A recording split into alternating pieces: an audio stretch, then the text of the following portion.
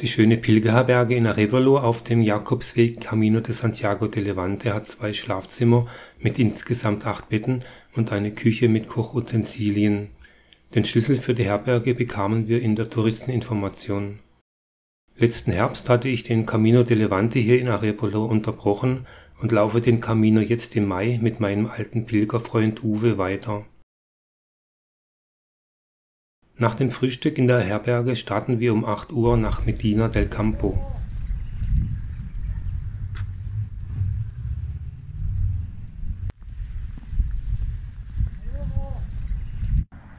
Der Jakobsweg Camino de Santiago de Levante verläuft von Valencia nach Zamora.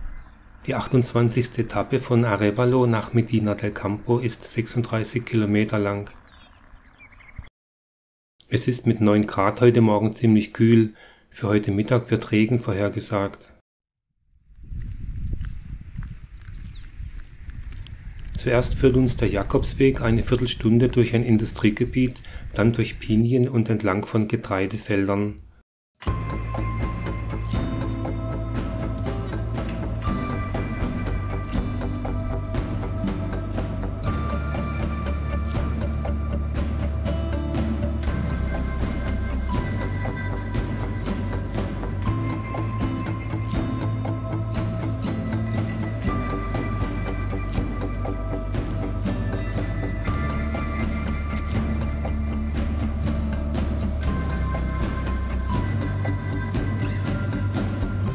Vor Palacios de Goda zweigt der Camino auf einen Sandweg ab.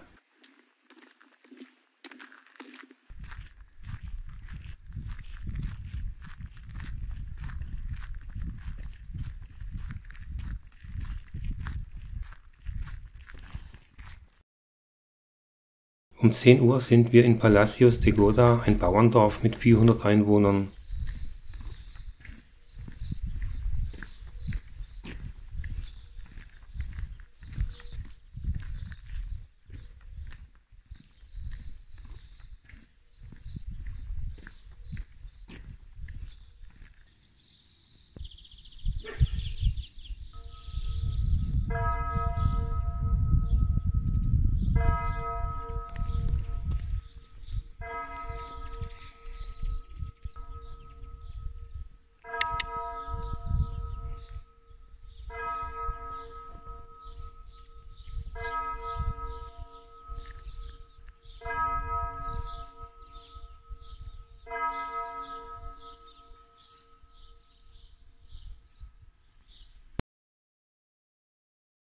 Weiter geht es auf Sandwegen durch Getreidefelder.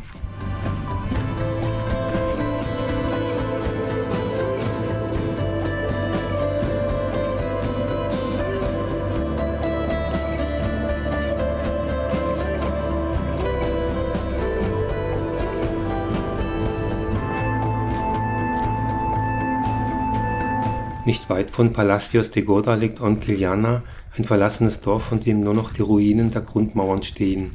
Es wurde 1250 zum ersten Mal erwähnt.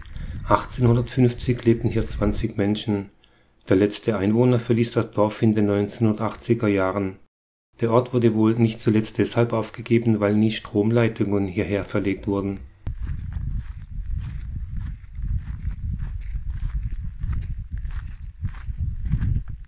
Mit Honquilana sind wir von der Provinz Ávila in die Provinz Valladolid gewechselt.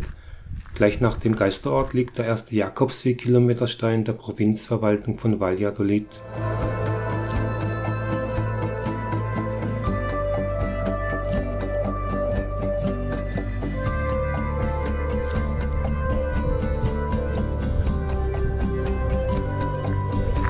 Auf halber Strecke der heutigen Etappe führt der Camino de Levante an dem Städtchen Ataquines vorbei. Wegen der langen Etappe und weil Regen vorhergesagt wird, möchten wir zügig vorankommen. Wir verzichten auf eine Einkehr und lassen das Städtchen rechts liegen.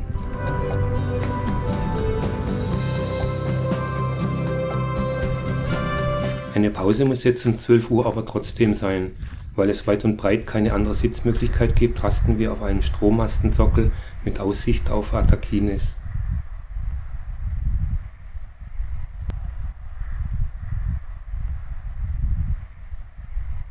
Weiter geht es auf der Schotterpiste durch die Getreidefelder. Die Wolken hängen weiterhin tief, es fängt leicht zu regnen an, gerade stark genug, dass es sich lohnt, den Regenschirm auszupacken. Doch nach ein paar Minuten hört der Regen schon wieder auf. Um 2:15 erreichen wir San Vicente del Palacio, wieder ein kleines Dorf mit 170 Einwohnern. Als wir an einer Kreuzung links den gelben Pfeilen folgen wollen, sagt uns eine Frau, dass der Jakobsweg hier schlecht zu laufen sei. Sie meint, wir sollen lieber geradeaus laufen. Meine Wander-App zeigt den GPS-Trick gestrichelt an, das heißt, auf der Karte ist kein Weg vorhanden.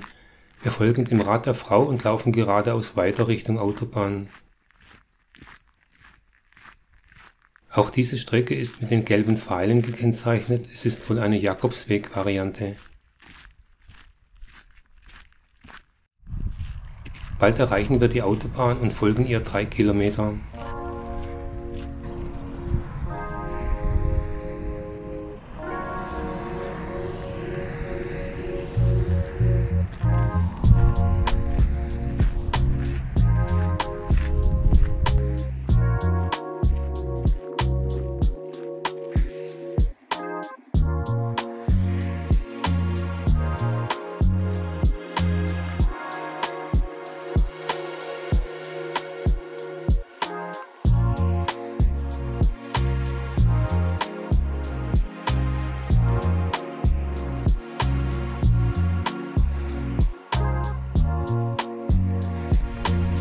Endlich können wir uns über einen kaum zu erkennenden Wiesenweg von der Autobahn entfernen.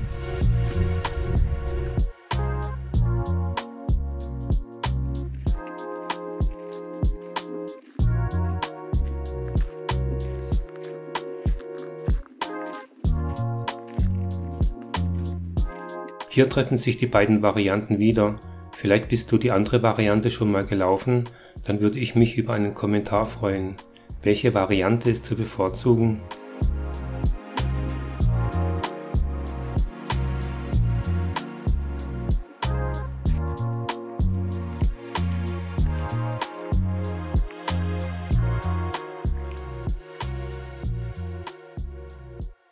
Um 4 Uhr erreichen wir Medina del Campo. Über der Stadt mit 21.000 Einwohnern thront die Burg Castillo de la Mota.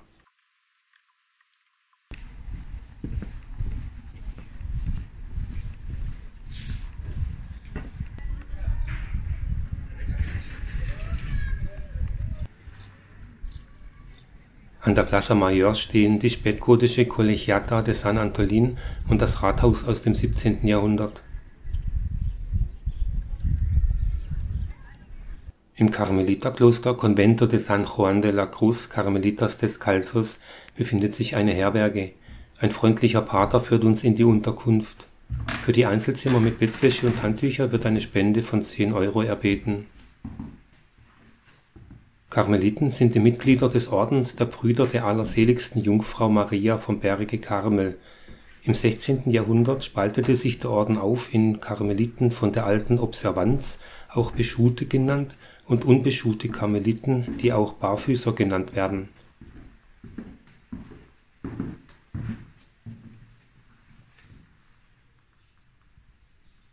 Um 6 Uhr machen wir uns auf die Suche nach etwas zu essen. Wie so oft in Spanien haben die Restaurants entweder schon geschlossen oder sie sind noch nicht geöffnet.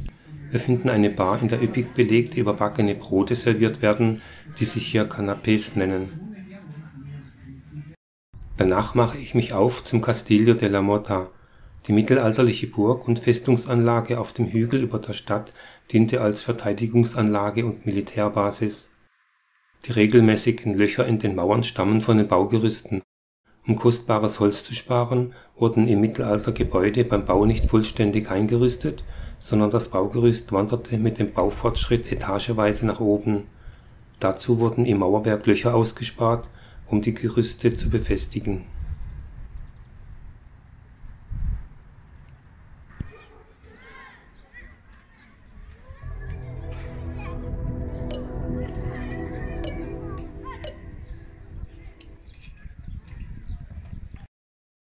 Zurück beim Karmelitenkloster komme ich noch rechtzeitig zur Abendandacht. Die Messe hält der gleiche Pater, der uns die Unterkunft gezeigt hat. Nach der langen Etappe und der Burgbesichtigung fällt mir das Stehen in der Kirche nicht leicht und anschließend schlafe ich tief und fest in der Klosterherberge auf dem Camino de Levante.